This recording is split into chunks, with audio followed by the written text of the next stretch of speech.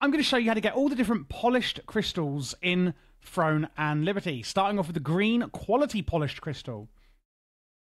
My personal favourite way of getting this is actually going to be doing dungeons. You can get the quality polished crystals by doing the secret dungeons, Spectre's Abyss, Roaring Temple, and Cave of Desperation. If you're looking at hunting mobs, there is actually a lot of mobs that also drop these quality polished crystals. Blackhow Plains, you've got wolves, the goblins in Ursula Fields, mobs in Carmine Forest and the Nesting Grounds, and even abandoned Stonemason Town, and actually a lot more places, all drop quality polished crystals. I have seen a lot of them dropping in dungeons, though, so I do think that is the best way to get them. Abyssal Contracts as well is another option you could go for there.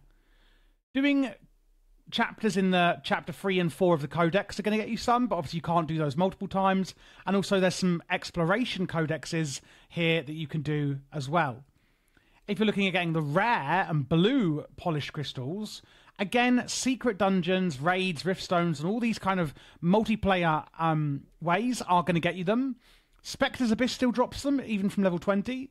Roaring Temple and Cave of Desperation at 30 and 40, and all 50 level dungeons will drop them as well. So if you really are looking at farming these, again, for rare polished crystals, I would be looking into doing dungeons. Precious polished crystals, which is the epic version, you can get these from the guild merchants, by the way, in Vienta Village, Stoneguard, and Castleton. So that's a really good option there, if you can do it that way. Or, again, I'm going to say it, it's going to be doing dungeons, guild raids, and arc bosses, and things like that. And obviously these are a lot harder to get. There are still some exploration codexes that you can get from here, but obviously the list is a lot smaller. And that is all the ways that you can get polished crystals in Throne and Liberty.